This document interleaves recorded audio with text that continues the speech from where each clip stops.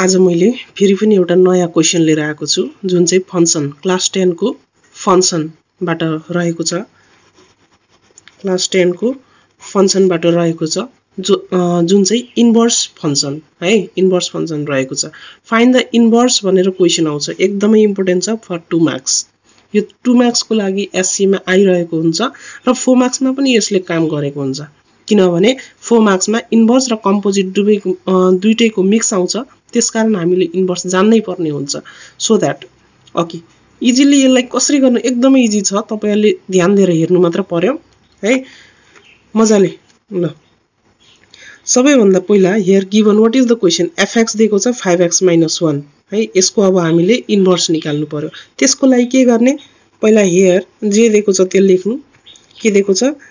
fx = 5x - 1 देकै छ यसलाई के गर्ने इन्भर्स निकाल्नलाई जहिले पनि हाम्रो फर्स्ट स्टेप हुन्छ इन्भर्स निकाल्नलाई फर्स्ट स्टेप जहिले पनि लेट y =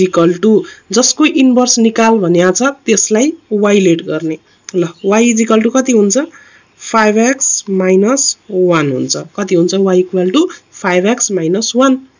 के अरे हाम्रो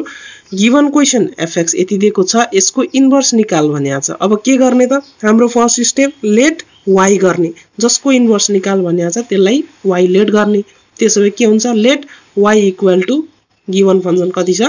5x - 1 त्यही लेट गरेको लेट गरिसक्ने बित्तिकै यो त भयो हाम्रो फर्स्ट स्टेप अब हाम्रो सेकेन्ड स्टेपमा के हुन्छ भने इन्टरचेन्ज गर्ने x र y लाई के गर्दिने इन्टरचेन्ज के लेख्ने अब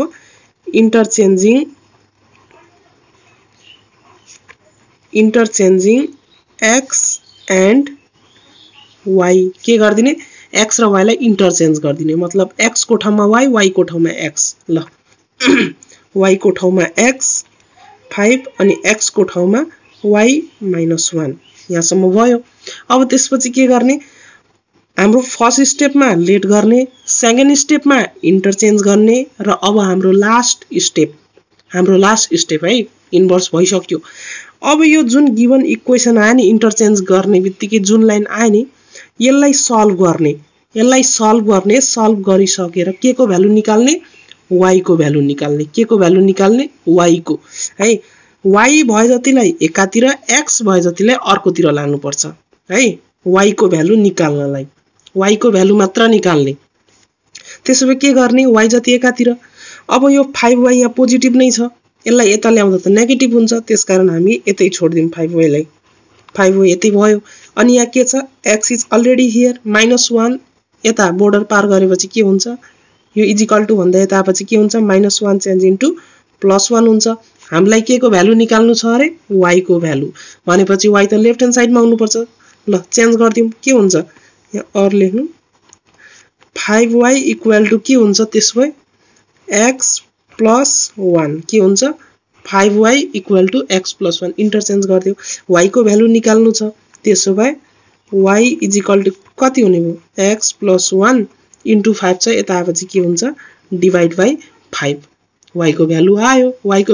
भने के हो त यही हाम्रो के हो इन्भर्स फंक्सन हो f इन्भर्स x =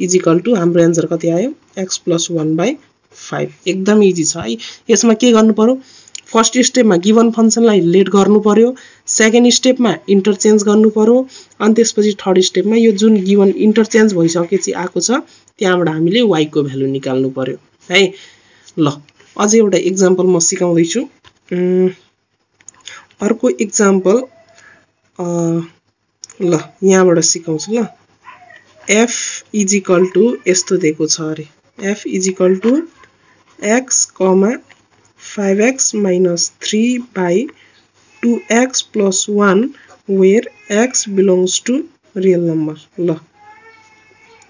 अब यहाँ हेर्ने यो भनेको केही पनि हैन यो क्वेशन पनि सेम एज लाइक यो क्वेशन हो हामीले के हुनु पर्यो fx दिएको हुनु पर्यो f of x दिएको हुनु पर्छ यसलाई f of x भन्छ है fx दिएको हुनु पर्छ देकै छ तर यहाँ अलिकति फरक ढंगले दिएको छ कर्ली ब्र्याकेट स्मल ब्र्याकेट त केही पनि हैन यो f र x लाई एक ठाउँमा राख्दिनु जहिले पनि हियर के दिएको छ fx = कति दिएको छ के रह्यो 5x - 3/2 2x + 1 यो अरु केही पनि हैन है यो केही पनि हेर्नु पर्दैन x रियल नम्बर हो यो त हामीलाई थाहा छदैछ रियल नम्बर सबै हुन्छ हैन यो केही पनि यसको काम छैन अरुको पनि काम छैन जम्मा fx लाई एक ठाउँमा राख्ने अर्कोलाई यहाँ लेखिदिने अब के गर्ने अरे हाम्रो फर्स्ट स्टेप लेट गर्ने y late y = 5x - 3 / 2x + 1 हाम्रो फर्स्ट स्टेप सक्यो अब हाम्रो सेकेन्ड स्टेप के हुन्छ इन्टरचेन्जिङ के गर्ने इन्टरचेन्जिङ x and y त्यसपछि के हुन्छ y को ठाउँमा x x को ठाउँमा y फेरि पनि x को ठाउँमा y अब के गर्ने हामीले यसलाई सल्भ गर्ने सल्भ गरेपछि y को भ्यालु निकाल्ने ल सल्भ गरौँ त क्रस मल्टिप्लाई हुन्छ यो क्रस मल्टिप्लाई x * 2y कति हुन्छ 2xy + x 1 जा फेरि कति हुन्छ x हुन्छ इक्वल टु कति छ 5y - 3 मैले यता लेखे ल मैले यता लेखे है अब हेरौं हामीले के गर्नु पर्छ अरे y को भ्यालु निकाल्नु पर्यो हामीले इन्भर्स निकाल्नलाई y को भ्यालु निकाल्नु पर्यो त्यसैले y कहाँ छ हेर्ने y कहाँ छ एउटा y यहाँ छ अर्को y यहाँ छ यो y जतिलाई एकातिर लाने अब कता लाने लेफ्ट ह्यान्ड साइडमा ल्याउने कि राइट ह्यान्ड साइडमा ल्याउने त अब हेरौं के गर्दा हुन्छ ल यसलाई लेफ्ट ह्यान्ड साइडमा ल्यायो भने के छ यहाँ -3 छ यो +x यतापछि के हुन्छ फेरि -x भनेको दुवैवटा माइनसमा हुन्छ बेटर के गरौं यता नल्याएर यो के अरे 5y लाई यता नल्याएर लेफ्ट ह्यान्ड साइडमा नल्याएर y जतिलाई चाहिँ राइट ह्यान्ड साइडमा चाहिँ लैजाउँ किनभने +x छ नि त अर्को प्लसमा हुन्छ ल y जतिलाई सबैलाई राइट ह्यान्ड साइडमा लैजाउँ त = यहाँ के छदैछ राइट ह्यान्ड साइडमा y भएको 5y अलरेडी छदैछ अब यहाँ 2xy छ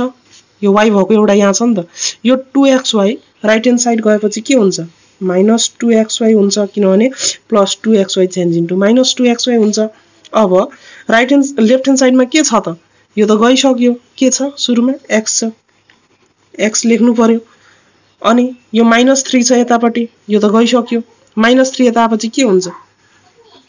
+3 हुन्छ है हामीले y को भ्यालु निकाल्दै छौं है त्यसकारण y जति एकातिर र को जति अर्कोतिर y जति एकातिर बाकी सबै अर्कोतिर है त्यति बुझ्नु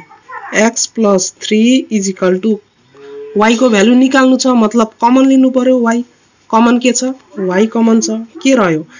5 रह्यो अनि के रह्यो -2x रह्यो है अब के हुन्छ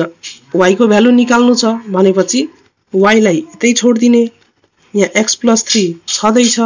यो 5 - 2x यता आएपछि के हुन्छ मल्टिप्लाइमा छ यता आएपछि के हुन्छ डिवाइडमा हुन्छ हैन त y को भ्यालु आयो अनि लास्टमा के लेख्ने देयरफोर y को भ्यालु आयो x + 3 / 5 - 2x which is our required inverse function f inverse x = x + 3 / 5 - 2x है यो हाम्रो आन्सर भयो अब सपोज क्वेशनले भनेको छ फाइन्ड f इन्भर्स -2 निकाल भनेको छ भने के गर्ने f इन्भर्स -2 निकाल्दा यो -2 कहाँ राख्दिने x को ठाउँमा -2 हाल्दिने जस्तै हेरौं त कति हुन्छ यसको f इन्भर्स -2 = x को ठाउँमा -2 + 3 / 5 - 5 - 2 इन्टु x को भ्यालु -2 भनेको कति हुन्छ 3 - 2 1/5 - +4 भनेको कति हुन्छ 1/9 इज आवर रिक्वायर्ड आन्सर यसरी हुन्छ है।